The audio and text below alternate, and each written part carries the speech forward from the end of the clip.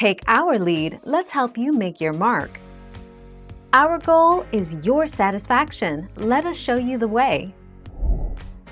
According to some estimates, 100 million sharks from a variety of species may be killed annually, mostly to feed China's demand for shark fin soup, scientists say.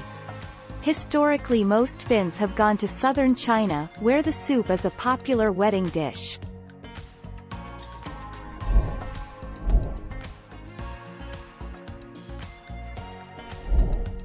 Take our lead.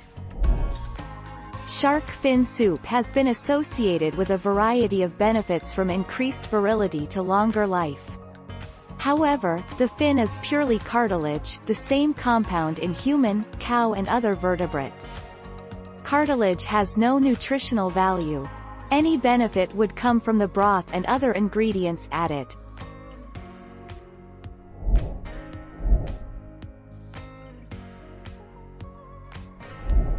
Make your mark, take our lead. Sharks lack nociceptors, as do other elasmobranch fish that do not have a cartilaginous skeleton.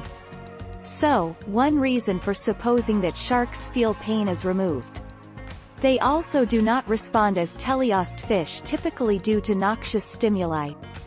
For example, hammerhead sharks prey on stingrays.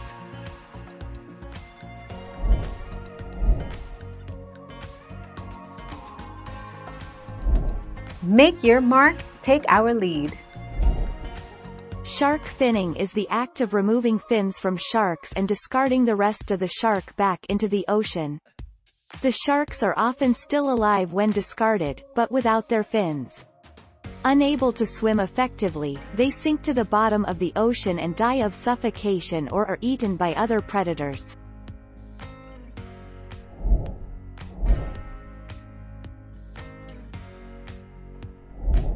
Make your mark, take our lead. Fins can bring in hundreds of dollars on the market, with the average being about $450 per pound. A bowl of soup can cost $100. Shark fin soup has been considered a symbol of wealth and a delicacy in China since the Ming Dynasty. Thank you for watching. Please subscribe and hit the bell notification.